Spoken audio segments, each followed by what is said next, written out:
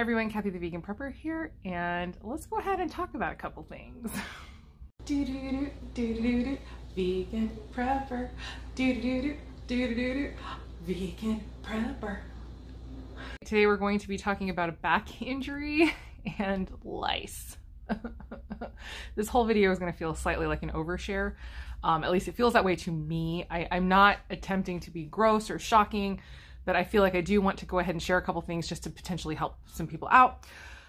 So first of all, excuse me, let's go ahead and talk about the back injury. So my most recent video that I filmed was my herbs. I think it was like spice up your food storage is what I put on the thumbnail for the video. Basically talking about spices and whatnot. So I filmed that video yesterday when my back was hurting so bad I could barely move, but I knew like I needed to do something mentally because I was going crazy. So I had Adam get my spice tote from the top of the shelf and put it on the floor so that I could film without having to move my big spice tote so that I could show everybody. But one of the things that has been really helping me is white willow bark tincture. So I want to talk about that because I make it myself. And I think that tincture making is a really great skill for anybody to have. It isn't just, you know, fun, experimental, herbal, like woo-woo. But I mean, even if it were, don't poo-poo the woo-woo, okay, it is some good stuff. So I would say, you know, it's fantastic. People think it's not effective. I mean, this was medicine for centuries before the, you know, standardized pharmaceutical model came through. And not that I'm knocking that at all. I understand that there's some really great things that have happened. But I mean, there's also some pretty horrible things that have happened to our medicine system since that kind of super precise scientific model took over, whereby, for instance, they isolate the active, what they believe to be the active constituents of a plant. And white willow bark is one really great example of that. It was kind of an accident because I am meaning to talk about this today, but it's one of the great examples. Most people know, but just in case you don't know, the medication aspirin is taken or made basically from salicylic acid, which is the active quote unquote ingredient of white willow bark amongst other plants. It's not the only one that contains that salicylic acid active ingredient, but this is probably the most famous. And so basically this does have an effect like aspirin on the body. It can lower fevers. It can help kind of keep your blood flowing if you need it to, and also reduces inflammation and relieves pain. And then just as like a little aside, because there's actually many herbs out there that are famous for relieving pain. And it's funny that each herb or plant really does seem to have an affinity for a certain body part. So as strange as it may sound, white willow bark seems to be particularly effective for joints, knees, knuckles, especially like arthritis. Thinking of the inflammation of arthritis, white willow bark seems to be particularly helpful for that. But it also does help kind of just like aspirin with general pain, headaches and things like that. It's a great kind of all-around pain reliever to have around if you can handle it. But my point, as I was saying, that modern medicine will isolate what they consider to be the active ingredient of a plant. So oftentimes one of the side effects, for instance, of aspirin is stomach aches that actually over time with excessive use, it can kind of damage your stomach lining, and it's kind of not good to take a lot of aspirin over time because that concentrated medicine is also like, it also can kind of harm because it has been removed from its entire the entire profile of the original plant. So what also white willow bark contains are a whole bunch of beautiful tannins, which are gentle. They gentle the medicine, they slow the absorption, they make it take longer to work, which can sound like a negative, but honestly, when you think about it, it makes it more gentle. It kind of drips into your system slowly and begins its work much more gently, much more slowly, so that you still have an effective remedy that isn't like smashing your pain with a hammer, or you know what I mean? Like it's not, so it's definitely not like an immediate emergency thing. Like if you need immediate pain relief, you might need to turn to something that's more, you know, more of a like pharmaceutical thing. But for something like an aching back, like I've injured my back again, it has been incredibly effective for me. And again, I just make this myself. I don't buy it. It's way cheaper to make it than it is to buy it. And so I will discuss that in just a second. But anyway, just overall, it's more gentle. It's the whole plant. So you're tincturing the whole plant, rather than trying to isolate only one part, and then it ends up not harming your stomach and not giving you nausea. And you can also drink this in small doses as a decoction if alcohol is not your thing, or if, for instance, for people who know that they maybe have an addiction to alcohol and they can't keep alcohol in their houses, which is, you know, a good choice if that's something that you deal with. Definitely don't keep alcohol in your house. You can also prepare white willow bark as a decoction, where you take the plant and you boil it gently in some water, usually covered on the stove for 30 to 40 minutes. And I'm not 100% sure of the ratios just now, but I can put it on this. I'll look it up and I'll put it on the screen. And you also, like for instance, if you have really, I would say strict, but I don't like the word strict sometimes because that implies like being unreasonable. You know what I mean? So I understand too that there are people who have deeply held religious beliefs that do not allow even a drop of alcohol. And so for people like that as well, a decoction is a great choice. And so you can do it with the ratios that I put on the screen, make a decoction instead. Unfortunately, the decoction will only be good for like 3 to 5 days.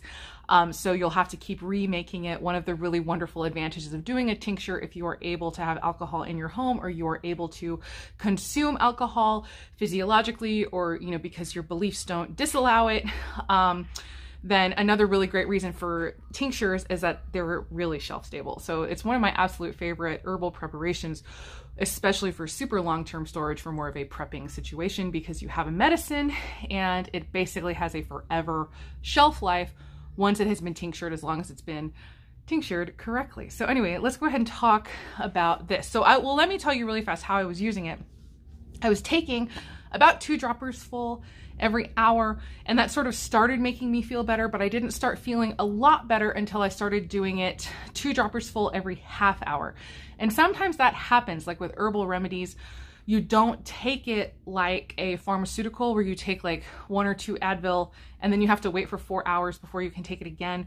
Or even they'll say sometimes, right, that you have to switch, right? An Advil, and then 2 hours later a Tylenol, and then 2 hours later an Advil, and then 2 hours later a Tylenol, so that you can kind of, I don't know what the right word is. It's like you're trying to stack the timing of the medicines so that you can still take a pain reliever every 2 hours, but you're not taking it too soon, even though still, again, over-the-counter pain relievers are very damaging to your liver and your body over time. So I think knowing about this stuff is really great. So like I said, I started taking 2 droppers full every half hour, and that is when I started feeling extreme relief. And so that is definitely not something that you would keep up for a really long amount of time. But when you're dealing with kind of an acute situation, sometimes you do take a bit higher dosage of your herbal remedies, and that helps you get through your acute situation, and yeah, things start getting better. So I actually had filled this bottle up a couple of days ago, and it's down to here because like I've said, I've been taking it, and it's just been giving me so much relief, and I'm almost better now after only like a half a day, when typically it takes a lot longer for me to get better when something like this happens. So how do you make it? It couldn't be easier. I wasn't planning on doing a demo, and honestly, I'm still kind of hurting, so I don't really want to like take the time to set it up. Honestly, even sitting in this chair, I'm beginning to feel a little sore again. I kind of need to go relax a bit, but I'm gonna try to get this done and just sort of describe it for you. It's so simple. So I love the book Making Plant Medicine by Richo Chek. It's right there, but I can't reach it, so I'm gonna link it down below. It's like I'm so pathetic right now. I can't reach it. I'm like, I I can't even lean to get it. So anyway, it's called Making Plant Medicine by Richo Chek. It's an excellent, excellent book on making plant medicines with ratios and kind of exactly how you do it, the formulas involved. And so his basic mathematical dry herb tincture formulation, because there is a difference between whether or not you're using fresh or dry, and it's very important. Don't not pay attention to that. When you're tincturing a fresh herb, you need a much higher alcohol concentration than when you're tincturing a dry herb, because the fresh herb will begin to release water into the tincture itself, and if you don't have a high enough alcohol ratio at the beginning to offset the addition of the water through the maceration process, that's the soaking process of the tincture, there can end up being too much water in the tincture for the alcohol to be an effective preservative. Hopefully I said that well, and that wasn't super confusing. Sometimes I feel like I don't explain things very well, but yeah, it's like you need a certain ratio of alcohol to preserve the tincture. And so yeah, with fresh herbs, you need a higher concentration of alcohol. With dry herbs, you can use a lower concentration of alcohol. So anyway, the basic formula for making a dry herb tincture is 1 part dry herb by weight to 5 parts alcohol by volume at a 50% alcohol to water ratio. A 50-50 alcohol, basically, is what you're looking for. So the perfect ratio can be achieved with vodka. And so that is just naturally, that's a 100 proof alcohol. It is a 50-50 ratio. The proof label on an alcohol is, if you cut that proof number in half, that's the percentage of alcohol in the, whatever prepared spirit that you're using. So with vodka, because it's 100 proof, cut that in half, that's 50. That means it's 50% alcohol. I believe rum is usually like, no, not rum, brandy is like 80 proof. That means it is 40% alcohol. I actually used to do all of my dry tinctures with brandy. I have never used vodka because it's too expensive. I can't afford to tincture at the level at which I tincture using vodka. And so basically what I have done, and what always works very well for me, it creates an extremely effective medicine, is I use rum. So I picked this up at Costco. Unfortunately, it's not organic, but again, I can't afford to tincture at that level. My friend and I, because we do live in a place where we can ship alcohol to ourselves, like the super like the ethanol, or not ethanol, but like it's really high proof. It's like 198 proof. So it's almost 100% alcohol. We do live in a state where we can receive shipments of that alcohol, but not everybody has that option. So she and I kind of want to go together on a couple of gallons of organic alcohol in that way, so that we can get it shipped to us and then begin to do much more precise, and then even some fresh herb tincturing. But I do all dry herb tincturing at this point because I mainly have access to this. And this is what I use. It is 46% alcohol because it's 92 proof. Just an original spiced rum from Costco. And I'm pretty sure most rums are 92 proof. So you have an alcohol that is 46% alcohol, 54% water. And it does seem like that is plenty close enough to the perfect 50-50 ratio. I wish I could use a 50-50 ratio alcohol like a vodka, but like I said, it's just way too expensive. So if I'm remembering correctly, this is like $16 or $17. And a vodka, not even this size, is like $50 in my area. It's much more expensive. So this is much cheaper and a much better way to get into tincturing if you decide you want to do this. And then also it's really fun to load your cart in Costco up with like 4 things of rum and go through the store and have your daughter in the cart and have people kind of giving you looks like, what is going on here? Why is she buying all of this rum? It's like, it's because I'm stressed. Okay, no, I'm kidding. It's not. It's for tincturing. I don't drink it. I don't think that it's yummy. I don't personally have anything against occasional drinking, but I just sort of, this has no appeal to me. So anyway, I just store it for my tincture making. So I have, like I said, a 46% alcohol, which I think works really well. So for that ratio of 1 part dried herb to 5 parts alcohol, or 5 parts of the 50-50 alcohol. So for instance, you would start off with 100 grams, say, of white willow bark, and then do 500 milliliters of your alcohol in a jar, a quart jar. That will pretty much always fit. With certain herbs, you can get away with doing 150 grams of your herb and then 750 milliliters of your alcohol. I believe that white willow bark will fit basically up to the rim of a quart jar if you start off with 150 grams and then do 750 milliliters. But honestly, you'd be better served just doing 2 jars of 100 grams with 500 milliliters, 100 grams with 500 milliliters. Go ahead and let them sit in the jar, shaking them every now and then, because shaking is an important part of the process, which is why I say don't go all the way to the top. I know for a fact that 150 grams of St. John's wort, for instance, will not take 750 milliliters of alcohol. You have to split St. John's wort. It has to be made, you know, better. So I would say maximum in a quart size jar, don't go more than 100 grams of dried herb, and then do your 500 milliliters of alcohol. So hopefully that's not like way too long. If you have more questions, please let me know. But seriously, get the book, Making Plant Medicine by Reach. It's incredible. But yeah, just being able to have tincture on hand. So like I have this bottle, almost like with my spices, I have levels of storage, but with these I only have 2. That this is the one that I actually use from, you know, my daily dosage. Let me see if I can do this. It's not that heavy, but it's still like hard. So all of this right here is tinctures. These are my bulk tinctures that I have made. And so not all of those jars are full, but those are 32-ounce jars, which I bought at a local lab supply. And those hold all of my tinctures. Actually, I just got finished decanting a fresh, well, not fresh, it was dry, but I mean a new white willow bark tincture. And I filled my bottle back up. So I only have about that much space left in the bottle of the white willow bark tincture, which is just in time because I'm using the crap out of it now. So I sort of cycle through and make more. There seems to always be something tincturing in my kitchen.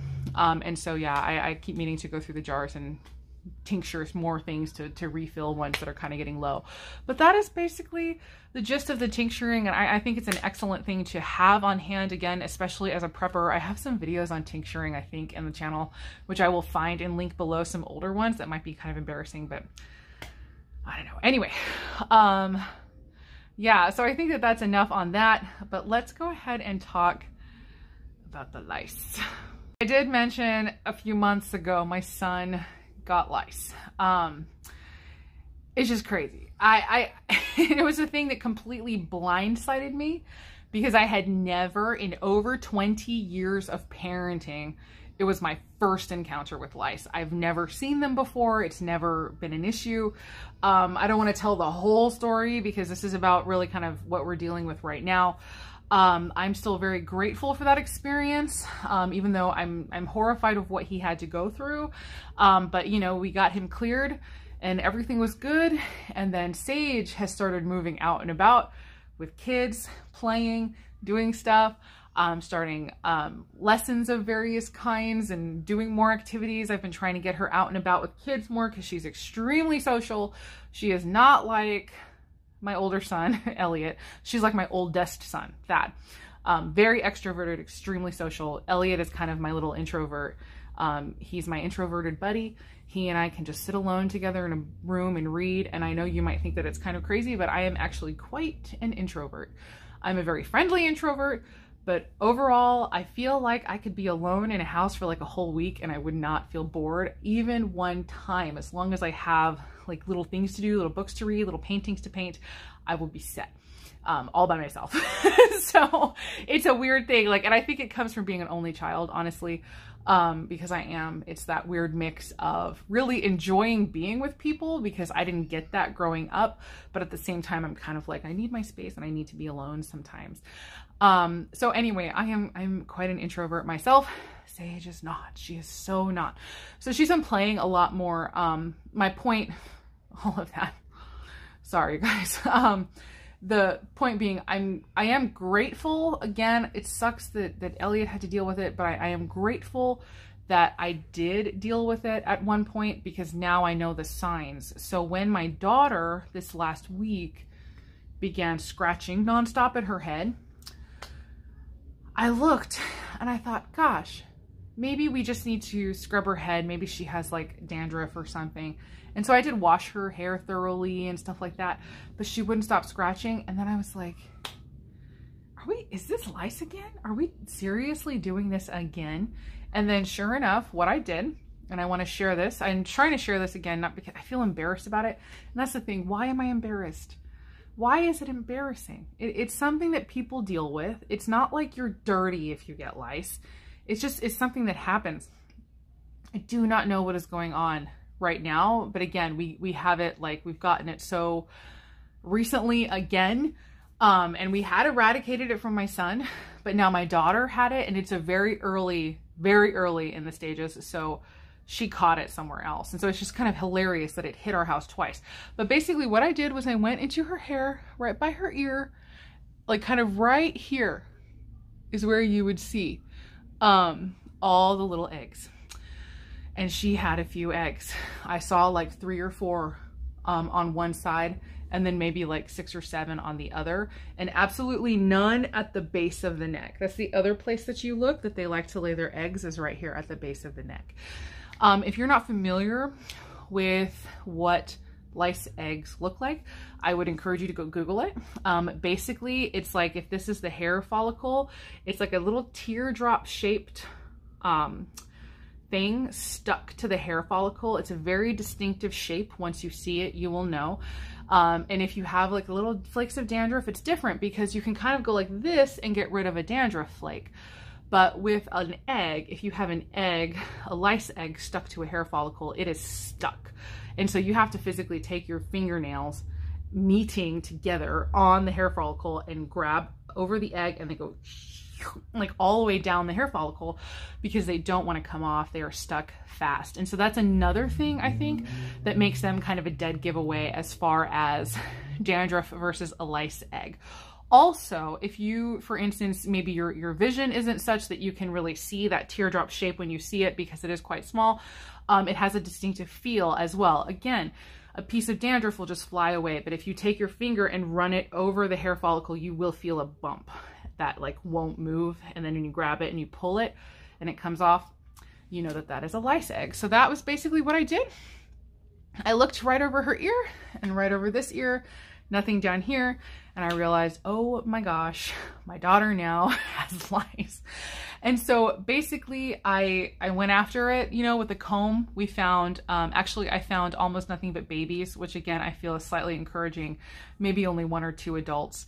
And then that is how I know, again, we were at the very beginnings of this. And then my head started itching. You guys.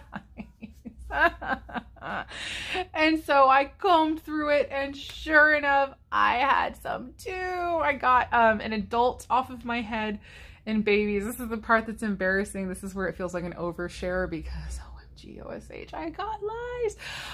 And so basically we're going to deal with it. So it's embarrassing, but it is not overwhelming at all because now I've gone through it already and I know how to deal with it. But now, again, we are essentially, you know, we're clean people. We take our showers and we, you know, do what we're supposed to do. We have good hygiene and all of that. And this has happened now to us just from occasional, apparently close proximity playing. It's something that can happen.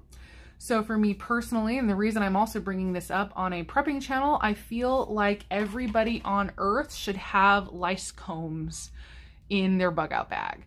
Like, that is to me one of the most important things that you could possibly carry with you, because even if you don't do a single like chemically type treatment, and I'll get to that in just a second, even if you don't do that, if you just physically remove the lice and their eggs, then you can get rid of them. And so basically all you need is a lice comb. The one that I have been using is not this one, but OMG OSH. Like I said, this is not my first rodeo now at this point.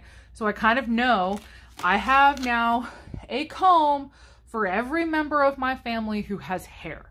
Okay, my husband does have hair, but it's shaved very close, and so we're not really concerned about him. But basically, we're going to be doing checks now, and we're going to be doing checks almost every single day. And if you want me to go through a full, like, make a full video just to like fully embarrass myself to death, but at the same time, you know, we need to be helpful. Like, I've got to help people, especially if you've never dealt with it before. Some of the tips that, you know, I've seen and kind of now I'm like, yeah, we got this. This is annoying and it's gross and it's stupid, but I got this because I've done this before now. But basically, yeah, you have to have, you don't necessarily have to have this type. I just ordered these off Amazon. They just came in today. And like I said, I have 3 here and then 1 more actually currently sterilizing in the kitchen from checks that we did this morning, because there's a whole process to it and you have to let them sterilize for at least 10 minutes in boiling water before you move to another head. So I get sick of waiting the 10 minutes, you know, like if we want to assembly line this thing and get like one right after the other, since we're going to be checking now and making sure everybody's good, I want to have more than 1 comb so that I can go through the process, be like, okay, next, and call another person over and then do it next, you know, do it, and then sterilize all the combs at the end, you know, not have to sterilize one, you know, use one, then wait for 10 minutes and then, you know, do it again. So anyway, that is how I'm going to streamline the process for myself this time. I will say that I had read all this stuff online. Like, it's like, you know, you always say like people don't know things online, but again, I was like ignorant and brand new to the whole lice thing and I didn't really know what I was doing. So I was reading all this stuff and everybody was saying natural remedies don't work for lice. And I was like, huh, I guess, okay, sure. I will listen to you guys. And I'm like, crunchy as heck, little herbal hippie vegan mommy over here. Like, what on earth am I not, you know? So we got the lice shampoo. We did that whole, like, everything that like everybody says you should do. Like, and I did it because I believed all of this stuff. But the lice shampoos did like nothing. Everything was still alive on my son's head. And like, it was a horrible, horrible experience trying to go through that. Also, the comb that we had originally was terrible. It had teeth about this long. So I would say definitely when you get your lice comb, because I know you're going to, right? Because I've given you tips. When you get your lice comb, get ones with long teeth that you can actually like get in and pull, you know? And make sure that you have that, because the short tooth ones, in my opinion, are kind of worthless. And so the long tooth ones are better. But yeah, we went through kind of what everybody said. And then I was like, forget this. And I started looking it up again and I found procedures, in apple cider vinegar, basically rinse with like some tea tree oil. And it was like mixed partly with water, tea tree oil, do that in the hair as a rinse at night, and then do a coconut oil mask. Sleep in it overnight, wake up, shower, and then, you know, continually picking out with the comb, but occasionally do that rinse again, like 2-3 times a week. And then we eliminated the lice as we were doing it like that. Like, that actually killed stuff, not the stupid shampoo from the store, which is also highly toxic and full of chemicals. So if you want your lice prep down for potential, you know, bad situations, like obviously in your own home, you can prep things like apple cider vinegar, tea tree oil, and coconut oil, but tea tree essential oil and coconut oil. But even again, if you have nothing but this comb, you can deal with a lice infestation if you just kind of stay on top of it every day, combing the hair out. You can sterilize it, but this is, again, we're kind of, I think knowledge is good. Honestly, the eggs and the bugs themselves do not live once separated from the host, which in this case happens to be you or your family. They don't live for very long at all. So even if it's not possible for you to really sterilize it, if you wait a couple of days before you use it again, it might be okay. Obviously you should sterilize it, but you know, clean it out very well with an old toothbrush. Make sure there's nothing on there, because again, you can physically see the eggs. It's not like they're microscopic. You can see them. Just make sure the thing is completely clean. You can let it sit if you have to. And I'm talking about a non-ideal situation here, not like if you're at home and you can just boil water in the kettle and sterilize those things yourself. Obviously sterilize them at home. I'm talking about like a situation, for instance, if a flood comes through or something happens where you're all evacuated we're all evacuated. You know, we're told to get out of our houses and all we have is our bug out bags with us. And we potentially end up in, you know, some crowd of people with poor sanitation and, you know, stuff sort of spreads and all of that. Like if you're in a situation where you end up really close to a lot of other people who have poor sanitation, and it only takes one person. And again, lice does not necessarily have to do with sanitation, but it only takes one person for it to sort of spread. And then if you find yourself itching, you have lice, you have no way of dealing with it. I kind of can't imagine how miserable that would be. So look, they're tiny. Just stick a comb in your bug out bag, okay, to deal with lice. And that's kind of my thing. So if you guys want like a full video on the lice protocol, even though I don't think that what I did is special, if you start looking up natural lice, you will find apple cider vinegar rinses, you will find the coconut oil tip, using the comb. I don't know that I need to go into more detail than that, but if you want that video, I can make that video. Maybe once my back stops hurting. So anyway, I'm getting a lot better. But yeah, that's also why in that video I had the cover on my hair. We did, like I said, we've done a treatment and I've combed out, but it was kind of one of those things where it was like, at that point I was thinking maybe I was protecting my hair, but it turns out I already had it. So trying to keep myself safe from Sage. Too late. Not surprising. She basically lives on my lap. So I'm not at all surprised that I caught it from her and I didn't catch it from Elliot. Because I mean, like, we hug. Like, there was actually stuff online that was like, don't hug your child if they have lice. And I was like, I cannot imagine the universe in which I would stop hugging my child for like, I don't know, I was like, maybe like if they caught bubonic plague or something, but I was like, even then, I'm like, I'd find a suit and hug my child, you know, anyway, I was still hugging him. We were still hanging out, but like, he doesn't live right on my lap and like put his head against me all the time. Right. So I didn't get it from him, but I did catch it from Sage. So anyway, again, it wasn't super surprising, but I don't know. Hopefully any of that was helpful. Yeah, I'm sorry. I feel slightly embarrassed. Again, I don't know why I feel embarrassed. But I just wanted to share that. But yeah, seriously, get it for your bug out bag. And also look at pictures and learn the signs. If your kid won't stop itching, or if you can't stop itching, you can go into the mirror too and kind of look, and you'll see little whites, like little white eggs right there. That's actually the first place I found it on both my kids, although Elliot's was much farther along before we caught his because we didn't know anything. And he had so many at the base of his neck as well. Sage didn't have any, so that was awesome. We caught it early with her, and we caught it super early with me because I didn't have a single egg that I found, but I did have a couple little stowaways on there. So hopefully I caught them before they did anything on my head. Gosh, so gross. We're just gonna continue.